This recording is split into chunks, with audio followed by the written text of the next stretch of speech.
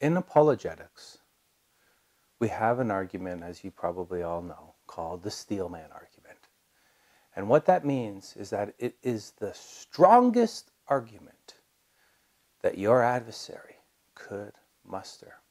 Honest arguers are going to use steelman because you want to represent the best the opposing side has to offer and then rebut it. Even make the argument better and then rebut it. That is what we do on this channel. And as far as I am aware of, One for Israel and Dr. Brown do as well. You have probably heard a lot about the straw man argument. You could only conclude that someone might be using a straw man because they were not using the steel man. But maybe, just maybe, the persons who are not using the steel man were just unaware that the steel man argument existed in that area. So there is always that perspective. But I do not think that we are dealing with that here. But who knows? Maybe just with Neil Tyson. When you are too afraid to debate, let me reframe that. When you consistently won't debate the best that Messianic Judaism has to offer, it's suspicious. When you won't debate the steelmen in the Christian religion, I guess you are unconsciously condemned to use straw men for the rest of your life. But to be honest, 3% of the time I hear the rabbis use a steelman, but that percentage seems to be dropping day by day. I don't personally know of a better way to protect the Jewish community from the invasion of Christian ideas that are overcoming it. I really should reframe that. I don't know of a better way to protect the Jewish community from Jewish ideas that are finally invading it. But you all insist and protect a person who debates the 10,000th best apologist in the world, people I haven't even heard of. Everyone who is honest with themselves knows that it has to be a discussion that is somewhat influenced by fear. I'm sorry, I had to say that. What if I lose to Dr. Brown publicly again? What will happen to Judaism? Will our Judaism fall apart that we've built up for so long? What would Elijah do? Would Elijah debate the 10th best apologist in the world? Or would Elijah say, let's meet on Mount Carmel on Prime TV? Who sounds like that? Is it the rabbis or who is that? It's kind of funny how it is the Messianic Jews who are behaving like they are from the bloodline of Elijah, but the rabbis who don't behave like him, claim him as part of their religion. And I believe the Jewish people are realizing how chicken all your rabbis are, and more each day. And you are definitely not steel chickens. And I am not just speaking about Rabbi Singer. It's all the rabbis all around the world, and especially all of you in Israel. You avoid the steelmen. And as I will show about Satan, and oh, how our two religions differ on this character. And it's surprising that all the fall awayers from the faith get their first lesson from Judaism. That Satan is not an evil character. He is, in fact, an angel of light. Helping God by killing, robbing, and destroying. Because, as you all will soon see, according to the rabbis, that's God's will. Yep. The false frame again. That's how Tanakh frames the devil. I mean Satan. Or Venus. Or serpent. These next videos are going to be about Rabbi Skobac first. Rabbi Federal. Here's the video. It's like a prosecuting attorney in a court of law where the prosecuting attorney has to get permission from the judge to do a sting operation against other human beings to find out, are they really as honest as they say they are? And that's exactly what we have in the Bible in describing, what the Satan is supposed to do. Okay, the Satan obtains permission from God, to act against Job, which is granted to him in verse 6. And the Satan has no power, no authority of his own. He's doing a job like a prosecuting attorney or district attorney in the American judicial system. And he gets permission from the judge, God, in everything he does. Tovia Singer and his Babylonian taunt. Isaiah compares the Babylonian king, the empire, to the planet Venus. The planet Venus, in a sense, the Halel ben Shachar, in a sense, the morning star is arrogant. It's not really arrogant. It's gorgeous use of language. The planet Venus, in a sense, goes, look at me. I know the sun is coming up. I know it's sunrise, but I'm still here and I'm never going away. And Neil Tyson. All their views on Satan, but with Neil Tyson, it's why he believes that there is no evidence for God, which contained within his rebuttal was the actual proof that God does in fact exist, I believe. Yes. I didn't ask that. I asked, do you believe in God? Every description of God that I've heard holds God to be all-powerful, very typical, and all good. And then I look around and I see a tsunami that killed 250,000 people in Indonesia, an earthquake that killed 250,000 people in Haiti, and I see earthquakes and tornadoes and disease, childhood leukemia, and I see all of this and I say, I do not see evidence of both of those being true simultaneously. If there is a God, the God is either not all-powerful or not all good. Can't be both. Good answer. Which he's in a lack of knowledge about. I don't know how two people can look at the same facts and see completely different things.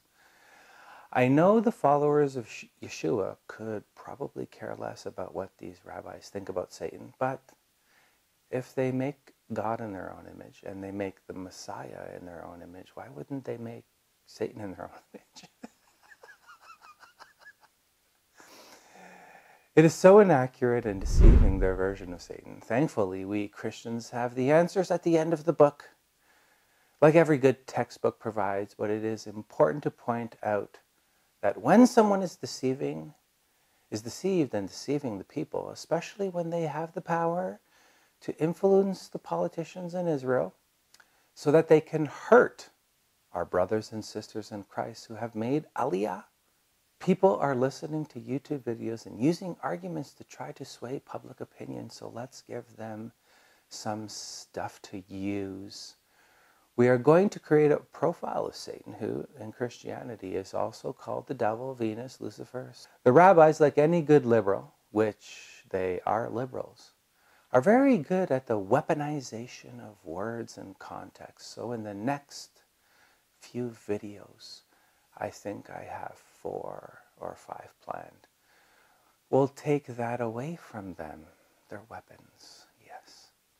But first, we'll start with Rabbi Boring Skobac. Very knowledgeable, though. I love listening to this guy.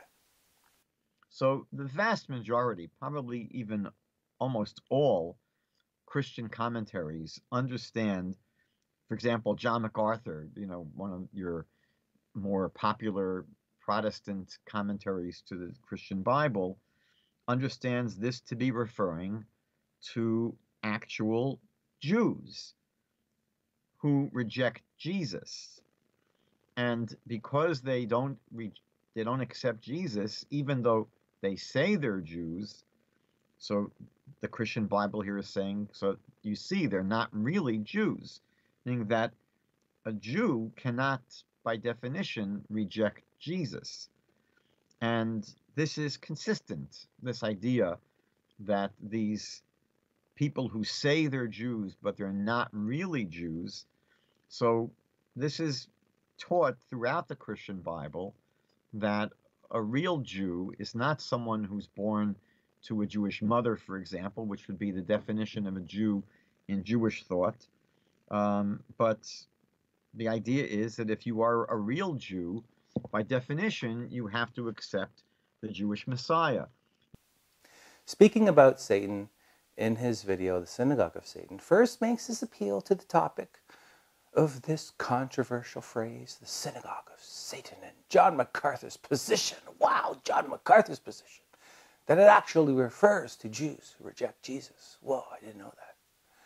Now, this is where the false frame that in this video just means there is no steel man being used comes in from Rabbi Skobac. Because, I mean, he has to know, with all those books behind him, look at all those books. He's surrounded by books and he buys libraries.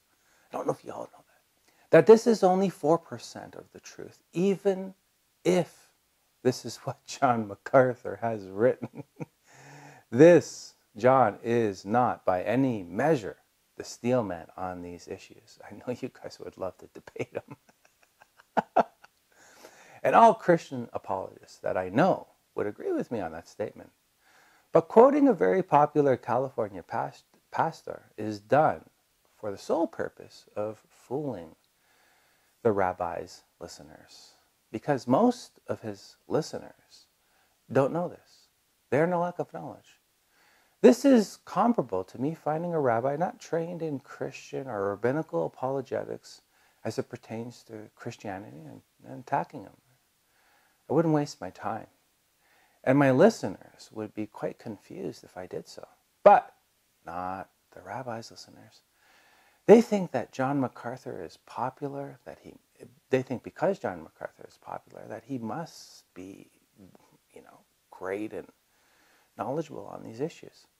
Well then, why would the rabbi quote John, you ask? And maybe you're surprised that your rabbi would waste your time. Maybe you're one of the few. But this is not his purpose, I believe. He is trying his hardest to keep the narrative of hate and misunderstanding blossoming between our two communities by highlighting a conspiracy theory, to be honest with you, that many learned Jews and learned Christians still believe, that Jews who do not believe in Jesus worship at places called synagogues of Satan. The reason why Rabbi Skobac would want the truth on this topic to be muddied, in my opinion, is because he wants salt rubbed on those old wounds. It's political.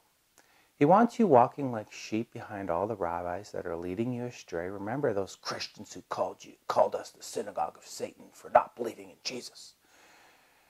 I know that's happened in history, and it was wrong. It's obvious that the rabbis are losing their power. I mean, they are losing their ideological capture of the Jewish people. But they still have institutional capture, so they have to use hate. And hate is their steel man. And any Christian who believes, like John MacArthur, if that's even what he does believe, that these passages in Revelations are referring to Jews who reject Jesus solely, is himself also deceived. If the rabbis were winning, they wouldn't have to use this type of propaganda in the first place. Yeshua. Rabbis, you don't mind if I make Jesus sound a little more Hebraic, do ya? Yeshua. Yeshua in this passage about the Synagogue of Satan, as you all know, is making mention to one of the first Holocausts ever to happen en masse of Jews who believed in Yeshua. That was perpetrated, more than likely exclusively, by the Pharisees or Rabbi Skobac, Singer, and Federow's religious sect. And it is not so different now, is it? You can use history to prove that ancient history was in fact correct. But what is the famous phrase? When we forget history, we are doomed to repeat it.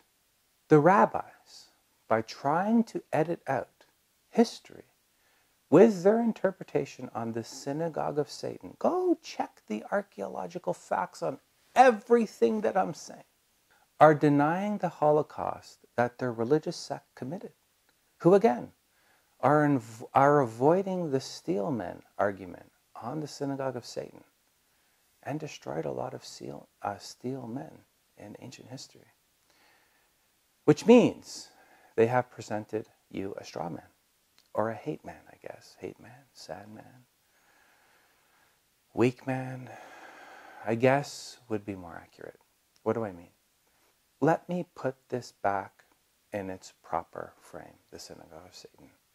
This phrase, the Synagogue of Satan, is used in two churches in the book of Revelations, Philadelphia and Smyrna. For those of you who know church history, Polycarp was Smyrna's bishop. His martyrdom is pertinent to this discussion also. Now, history would tell us that most of the congregants at these two house churches were in fact Jews. In fact, I think most of the congregates at all these seven churches were Jews.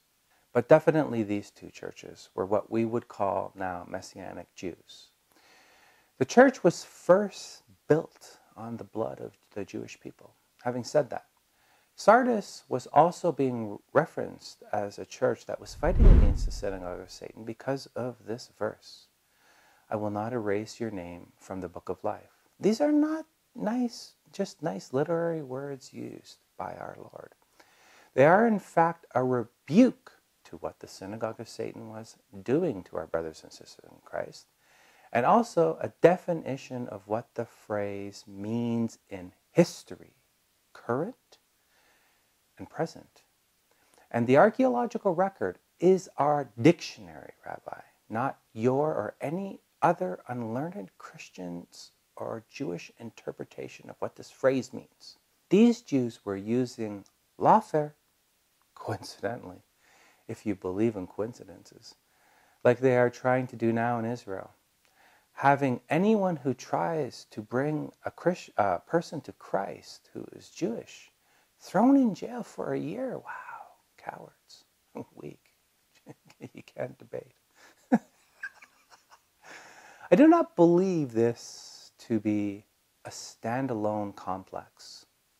But 4 months before, this member of the Israeli parliament proposed this bill, jailing Christians in Israel for converting Jews.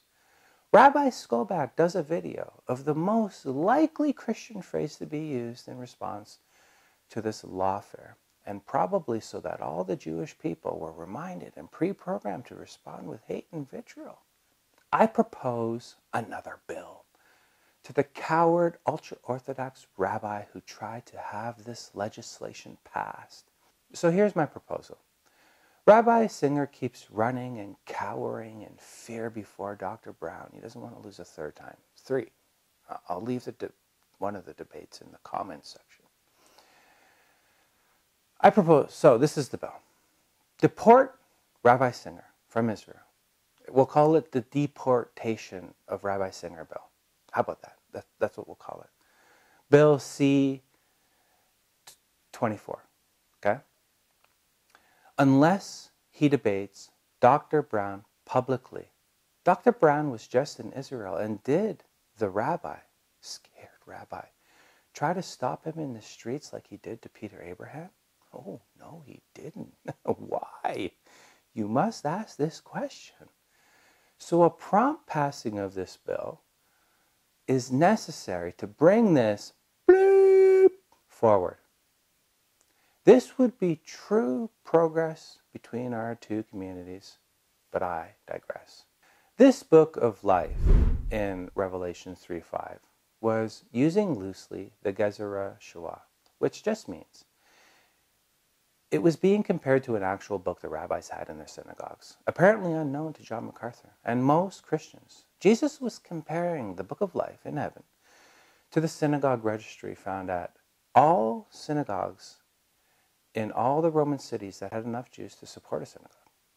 There's also a probable reference to the synagogue registry in 3:8 of Revelations to Philadelphia, which also uses the phrase Synagogue of Satan. I know your deeds. Behold, I have put before you an open door which no one can shut. Jesus was saying here that though they shut the synagogue doors to you, they cannot shut the door that I have opened to you. Now, David Stern, as you can imagine, bristles at this interpretation. And he says, no. He says, for sure, that's not what it means.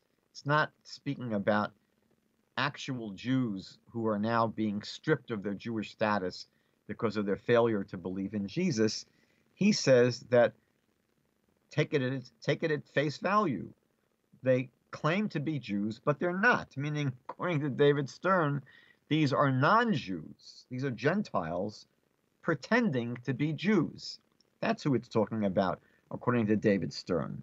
And he says it's similar to the Judaizers that you find being spoken about in the book of Galatians. And these are people that try to get other Gentile Christians to keep the Torah. And David Stern, and I would also parallel this to the numerous Gentile groups and individuals today claiming to be Jews. I used to go, I may return, but I used to go almost every year to the major Messianic conferences here in North America. And every year I would meet many people claiming to be Jews, and they weren't in any way, shape, or form. Listen very carefully. To those of you who have a little more knowledge than the rest of them, because of all of the imagery being used here in Revelations, blotted out, open door, book of life, that is an obvious reference to the practice of culling Messianic Jews back in the dark period of Roman history, which the Pharisees were chiefly responsible for committing because of this imagery. That's why God is disgusted with them and then completely rejects them and says this, behold, I make those of the synagogue of Satan who say that they are Jews and are not, but lie. I will make them come down and bow before your feet and make them know that I have loved you. It is not because these Jews were fake Hebrew Israelites or people pretending to be Jews, which is also so common today. Remember, the New Testament calls people Jewish even when they do not believe in Jesus. It is because when you have lost all the arguments, which I would have loved to listen to, those ancient arguments at these churches, and as a Jew you resort to killing those who you cannot overcome, then God says enough is enough and rejects them, even being Jewish. A complete and utter divorce. When we all die, I am sure that when these former Jews, who are being referenced to here in Revelations, are brought before the judgment, we will see all the visions and beautiful things that our Lord tried to reach them with. But unlike Paul, who was a part of this synagogue and then accepted his vision of Christ on the Damascus Road, these Jews rejected their Damascus Road vision and said no to that beauty. So let's connect all of this now and wrap this up. Judaism was a protected religion in the Roman Empire, and because of that, Jews had an exemption from saying the words, Caesar is Lord. But only Jews who were written in the synagogue registry had this protection. This synagogue registry served as a book of life for our early Messianic brothers and sisters. Many were saved by it until they were blotted out of it. And as you all know, there were debates about Gentiles also being Jewish early on, before Christianity and Judaism permanently separated. But once the doors were shut to the synagogue and your names were blotted out of the synagogue registry, you lost your exemption from saying Caesar is Lord, which meant unless you were one of those compromising Messianic Jews, you'd be killed by the Roman soldiers. When Jesus says that I will write on him the name of my God, maybe we'll deal with that in the next video, he is again making reference to the satanic practice of referring to Messianic Jews as Gentiles and killing Jews by blotting their names out of the synagogue registry. which Roman soldiers would ask to look at from time to time. Yes, your rabbis love the Romans. And it looks like this demonic practice is beginning to rear its ugly head again. By this time, in the history of the church, the Pharisees, who these rabbis currently represent, had taken over Judaism completely by killing, by conducting a Holocaust essentially, of any Jew who would oppose them. Rabbi Skobac, in his video on this topic, if he does in fact know these facts, is akin to an Iranian Holocaust denier, a historical revisionist who should apologize for what the Pharisees did to the early church. That would be true progress. Pass a law on that. The culling of Christians evolved in the martyrdom of Polycarp, the bishop of Smyrna. He is told to swear by Caesar or die and deny Christ. Had Christianity stayed under the watchful eye of Judaism and not had this brutal war, this part of our history might have been avoided. And though there may be a prophecy about this practice by the Pharisees beginning again, because we know this to be future looking when spoken to the Church of Philadelphia. Because you have kept my word and my perseverance, I will also keep you from the hour of testing. That hour which is about to come upon the whole world to test those who live on the earth. Since it is also this church that uses the phrase Synagogue of Satan, hopefully we can avoid this before this vitriol gets out of control from those who would try to incite hatred between us. But as far as I am aware, this was the first, though extreme, version of cancel culture and censorship that happened between our two faiths. Having said that, if you disagree with the rabbis, then and now, you were thrown out of the synagogue. I guess we can update John's gospel to say shadow banned from the synagogues. The rabbis had already had institutional capture by this time in history, something we have to try to reverse. The Gospel of John, because it was the last book of the Bible probably written, John, its writer, even though John 21:24 indicates that it was partially written by a scribe, or fully written by a scribe. Unlike the other Gospels, got to see all this murder take place in history. John was in his late 90s when he wrote his Gospel. And he had a lot of time to digest all the things that Jesus has said to him. This is why he often says the Jews in his gospel. It's not because John was promoting anti-Semitism like your rabbis are trying to incite you against us with. It is because now looking back on his whole life with Christ, remember, he was a teenager when he was called to follow Jesus. He could see the groundwork that Satan had laid long ago so that he could control the Jewish people and start his Holocaust by using the Pharisees to do it. I believe John is the only gospel to make explicit reference to being thrown out of the synagogue, which in Israel, long before these 7 churches ever existed, would have meant death for any Jew, too, who would not confess Caesar as Lord. I mean, if that practice was taking place at that time. I don't think any commentary makes reference to this, and maybe I'm wrong about that. Because if you look like a Jew, maybe the Romans assumed you were, they will put you out of the synagogue. In fact, the time is coming when anyone who kills you will think they are offering a service to God. Kill and throw down of the synagogue, used together by our Lord. This prophecy is historically confirmed in Revelation. Yet at this time, many, even among the leaders, believed in him. But because of the Pharisees, they would not openly acknowledge their faith for fear they would be put out of the synagogue. These cowards are still putting you out of the synagogues. Get over it. Before we move on to who Satan is and build up his profile as stated in Tanakh, the steel man of all God's adversaries, created by God and given his authority by God and leashed by God.